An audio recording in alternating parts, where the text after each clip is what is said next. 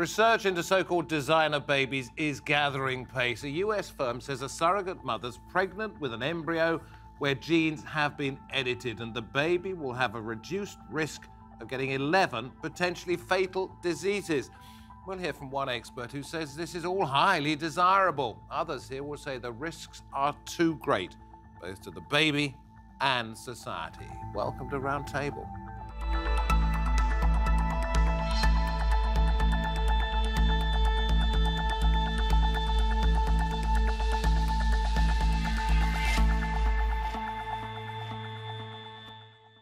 Hello and welcome to the programme. From me, David Foster. The concept of genetically modified children is unacceptable in some eyes, playing dangerously with nature.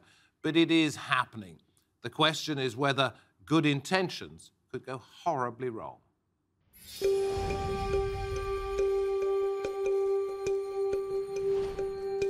Once thought of as science fiction, genetically modified babies could become a reality within the next generation.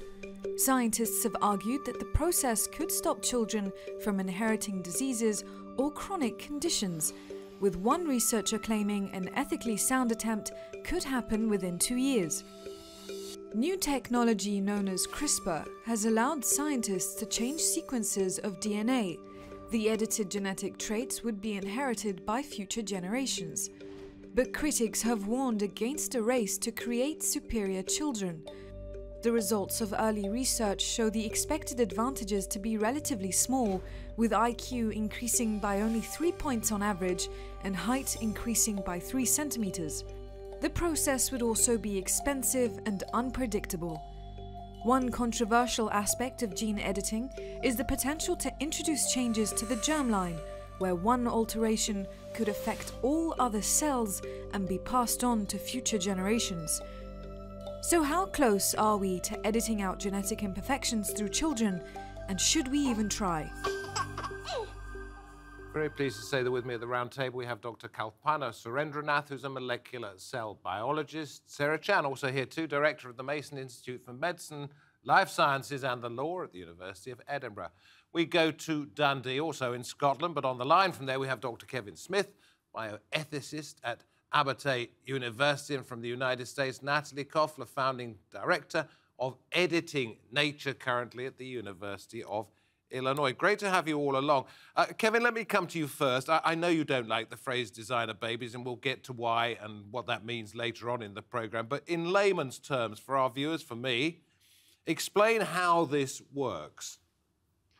Well, using essentially the techniques of in vitro fertilization, human embryos are dealt with in the proverbial petri dish, and we have certain biomolecules introduced to those embryos that will target our chosen gene sequences, alter those gene sequences as we require, which can either involve in situ editing of the sequences or indeed bringing in new sequences to our chosen target location within the genome. So what it means is that, let's say there's a history in the family of 5, 6, 7, 8 hereditary diseases, or diseases that an offspring would be likely to develop. You can remove the chances of that baby developing those, perhaps so that they never get them? Well, that would be a longer-term aspiration. Initially, one more realistically would work with individual genes, but certainly gene editing technology does offer the promise of being able to modify multiple positions within the genome, which would indeed mean several genes being altered in one embryo. But that is more in the future. So you could end up with what some might describe as the perfectly healthy human. I don't really think that there is such a thing. OK, well, let's look at this broadly. Technically, we know it is possible now, don't we? What are the moral objections to this? What could go wrong? So we know in theory it's possible, and it's been claimed that babies have been born as a result of genome editing, but what we don't know is if that's worked and how well it's worked. So at the moment, the scientific consensus is very strongly that quite apart from any broader concerns. At the moment, we don't yet understand the science, we don't yet understand the risks well enough to proceed to clinical application. What are the risks? Is it that the embryo, when it becomes a young person, if it is delivered in a healthy fashion, could get these diseases in a worse way, or what? So it might be the case that the intended genome edit, the intended repair that you make to the mutation doesn't work. If that's the only thing that goes wrong, off. Exactly, you're no worse off. But there's also the chance that you might inadvertently introduce other mutations into the genome, and we don't know what the effects of those might be. So why are people doing it? I think the hope is that we're going to be able to develop these techniques to be able to be used in a safe way to cure disease, to improve health. I think people are very keen to get to that point. Yeah.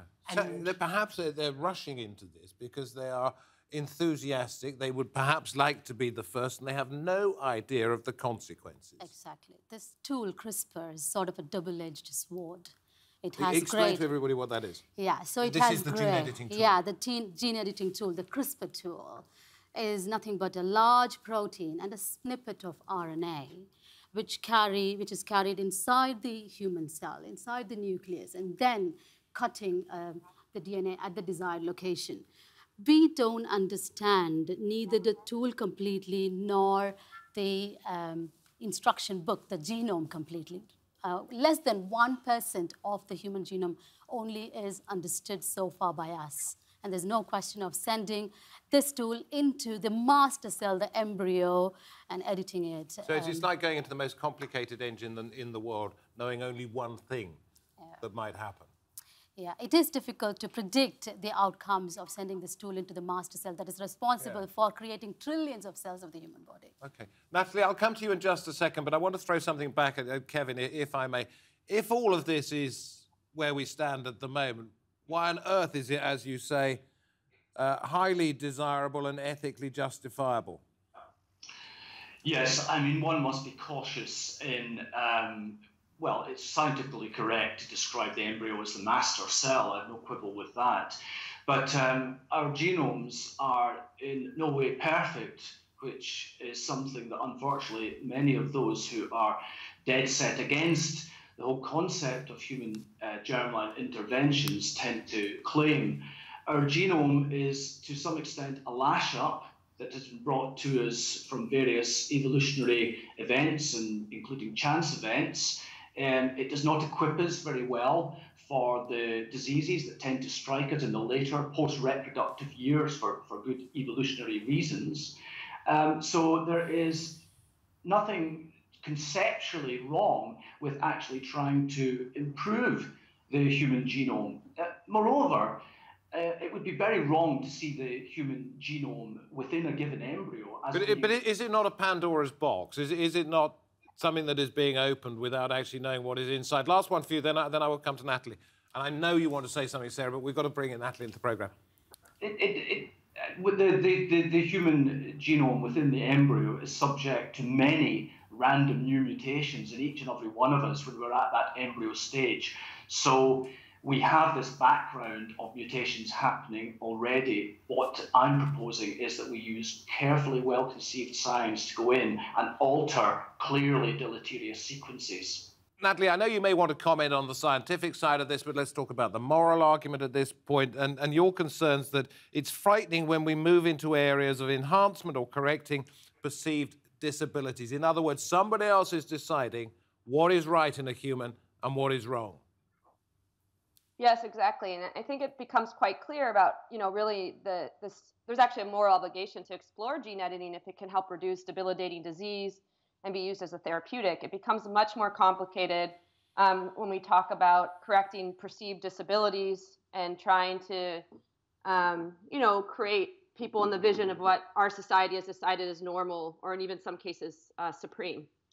And so, for example, right now there's discussions of research going on in Russia with a doctor hoping to correct a heritable version of deafness in human embryos. And this has garnered quite a lot of conversation, particularly in the deaf community, where there's a real feeling of not being seen as fully human already and beautiful in their own way, and trying again to correct people into a vision of the very narrow folks that are actually doing research to fit sort of this idea of, again, what's normal, and to sort of engineer the human to fit into a society that already is inequitable. It is somebody else's view of what makes the perfect human, which is in its own ways eugenics. And we've seen in the 20th century what happens when you start to deal in what people conceive to be the perfect human being. I mean, yeah, Kevin. Can sometimes be bogged down in using words that have just been used, such as perfect, and of course the word eugenics, which harks back to a horrific episode. However, I think we have to be careful and we have to be realistic about this. It is, of course, there are debates to be had when the technology becomes good enough to alter perhaps subtleties of human functioning. Of course, there will be ethical debates to be had about that.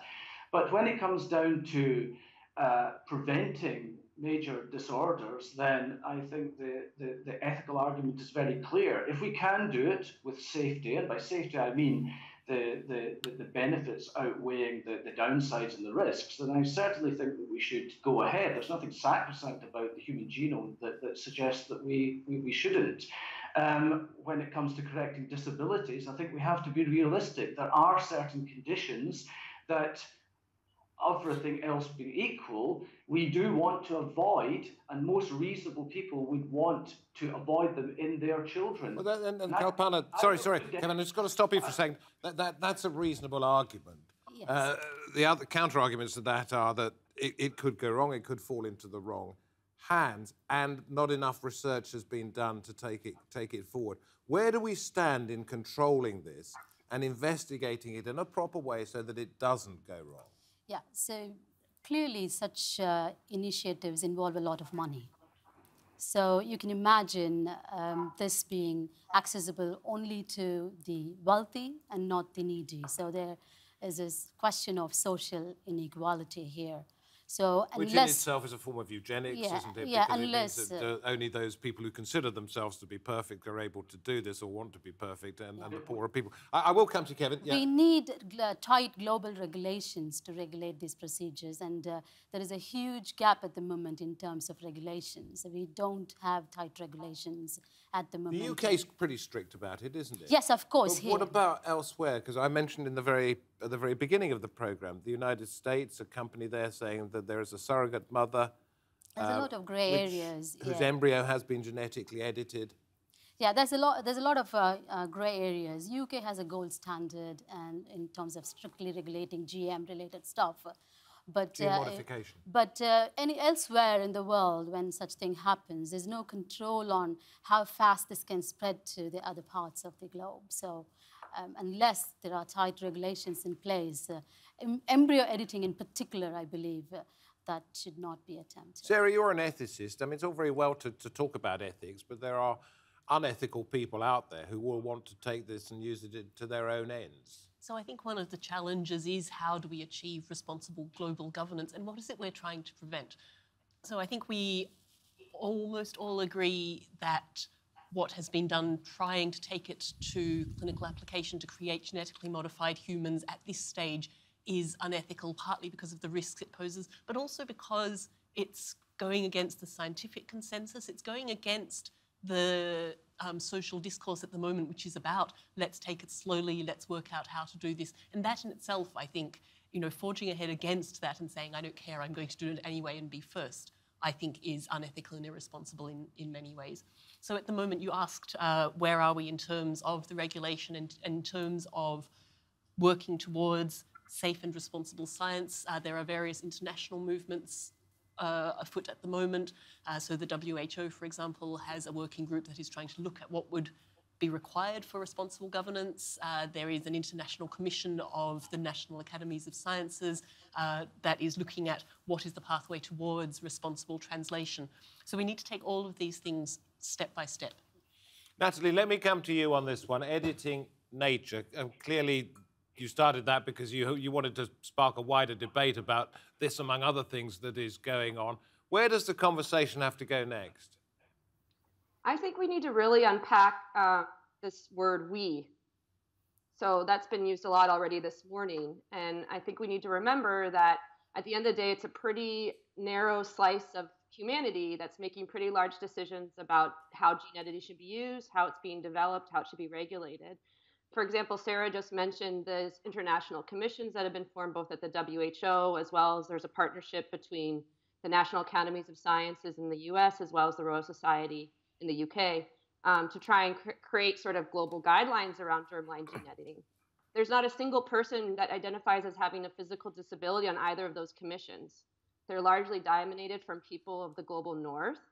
They're largely people who are white.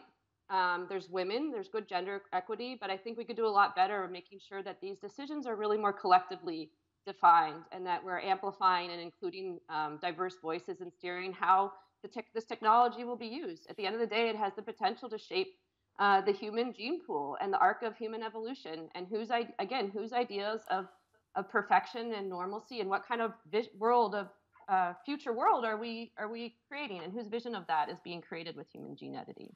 Okay, Kevin, and I know you want to say something, Sarah, and after this it will be open to anybody to say anything at any time.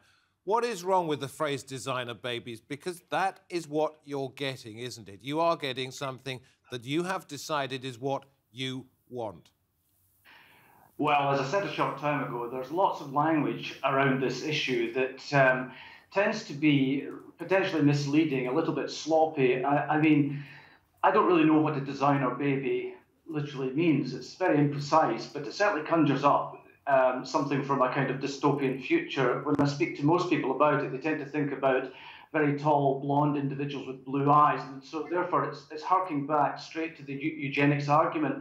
But I think we have to push the debate on. We shouldn't be dwelling in buzzwords and indeed propaganda terms. We should be looking at the underlying concepts and asking when should we be pushing ahead with this, rather than scaring ourselves with words like perfecting and eugenics and designer babies. Okay, Sarah? So that's my objection to the terminology.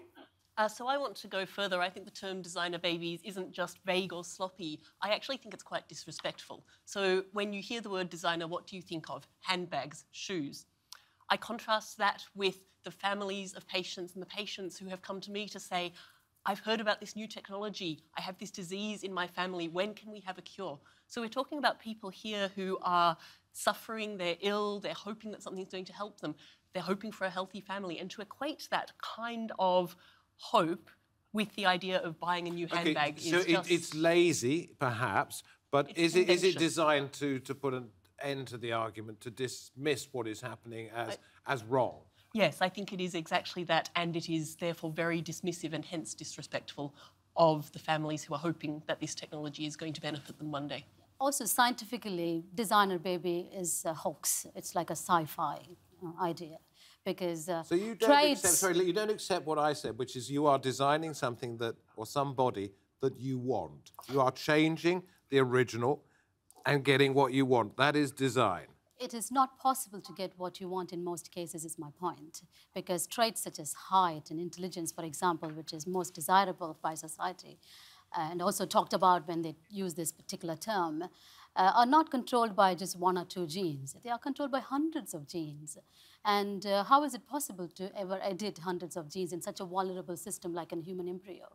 So that's totally out of question. Okay, Kevin mentioned a dystopian vision of this, and you talk about how it's difficult at the moment to do anything other than just a few. But we've seen what has happened in the world of computing, where something that used to take 5 minutes now takes a millionth of a second.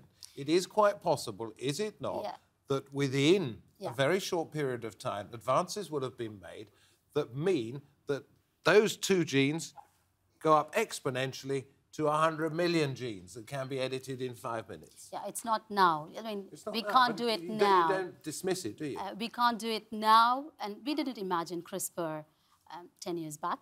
CRISPR is here. I can't imagine what's going to happen in another 100 years, but it's not now. We are not ready now. We cannot claim anything now. OK. Natalie, and I know, Sarah, you've got so much to say. I wish we had more time. Natalie, isn't that one of the dangers? We don't know what is going to happen in the future. You could be able to completely remap and redesign, sorry for the use of the word design, reorder what is happening in an embryo within a short period of time if advances continue apace as they have done up till now? Yeah, I mean, I think I agree completely that, you know, these ideas of improving these multi-genetic traits like intelligence or height, which was mentioned, we can't do it now, but we need to have the conversations now. And we know that from what happened last year with these gene-edited babies that were born in China, you know, there were conversations that were had, but perhaps they didn't go far enough at the time, and we got into the situation that we have now, presumably 2 genetically modified children born. So I think the conversation does need to happen now. I also want to address something that Kevin said, in that it is very important, I think, that we reach into the past when we're thinking about what we're going to be doing now and in the future with gene editing. There are histories of gross inequity and vulnerable populations being treated horribly by the medical community and research community, including those with disabilities, those people of color, people in less developed economies. And we need to really acknowledge those past actions, which have created quite a lot of distrust, and think about ways that in moving forward, again, we create more inclusive decision-making processes so vulnerable people can be part of. And the vulnerable don't then become more vulnerable as a result of this. Kevin, I'll come back to you in just a moment, but I want to give Sarah the chance because you were desperate to say something. So I wanted to say something about the role of regulation. So you're right, science might get to the point where we can edit hundreds of genes in one go in order to try to influence much more complex traits like intelligence or like appearance. But regulation has a role to play. If we think that parents should be able to make choices that lead to better health for their children, but we don't want them to be able to engineer other sorts of characteristics, regulation can draw a line between what we think is acceptable and what isn't. And so, since you're an ethicist, there are as I mentioned earlier, the unethical out there who would ignore these regulations. Well, so let's look at, for example, at the UK. People said exactly the same when we introduced what we call pre-implantation genetic testing, which is using IVF together with genetic testing in order to help parents have a healthy child. And people said, you allow this one day, next thing you're going to be selecting for everything under the sun. And that hasn't happened because we have regulation. And in fact, people haven't tried to do it here. So the key, I think, is achieving effective regulation. And I think absolutely what Natalie has said about how do we get global regulation that is truly inclusive of diverse perspectives, truly global. Kevin, I hope you don't think we've been painting you as a bit of a villain in this, but I have to put some of these points to a scientist in this regard. And I would like to get your take on how commonplace this is going to be. So in terms of likelihood, well, futurology is a very difficult task to engage with, and it's something that I wouldn't want to get into. But I think that your general point about the analogy with computing is a very apposite one. Things that initially seemed impossible or took forever now can be done in the blink of an eye. And additionally, the analogy with computing can be extended to an earlier point about only rich individuals being able to afford this. That was exactly the same with computing, where a few decades ago we had just a handful of computers in the entire world. Now there's one in just about every home. There's probably about 5 in this studio. Just a quick one, because we haven't got very much more time. Natalie, is this the only way to deal with disease-associated genes in embryo, or are there other ways? I mean, well, we're already dealing with some inheritable diseases in embryos through pre-implantation genomics, where embryos are screened prior to being planted after performing IVF, and then either implanted if they're free of disease or not. So there are some ways to eliminate certain disease already that might be inherited from one of the parents if it's important for them to have biological children. However, there are some genetic cases where it is going to be challenging. For example, if both parents are the carrier of a disease, or if there's certain disease like Huntington's, where it only requires one copy of the mutation to cause the disease, and if both parents have it. So I'm not in any way opposed to this technology continuing to be developed. I think it's incredibly important, and I'm really excited by the potential that it does have to treat a lot of diseases. I just think we need to be really careful about who's making those choices, who's deciding what the regulations look like, and who's actually in the lab doing the research. Okay, we have a Natalie, lot of thank you. Look, we've got just about a minute or so to finish this up. Without wanting to put words in Natalie's mouth, there was a comma, but. And what are your big buts about this? Kalpana, you first. Yeah, I would like to talk the good side of this as well, because where we are closer to reality is treating these single gene related disorders. Disease in a dish is more closer to reality than designer babies, is my view. Okay, and Sarah, your but, you know, it's a great idea, it's inevitable, but... So one of the big concerns has been about equity and social justice, and I think a lot of people worry that this technology is going to worsen existing inequities. I would turn that around and I would say these existed before genome editing. If we don't do anything, they're going to exist after genome editing. In other words, genome editing is not the problem.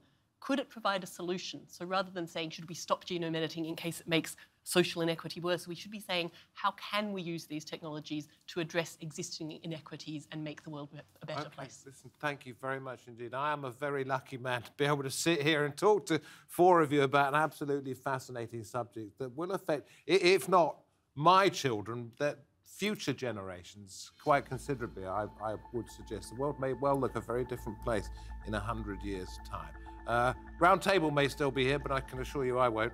I may be here next week. From me, David Foster, from the team, from my guests, thank you for watching. Goodbye for now.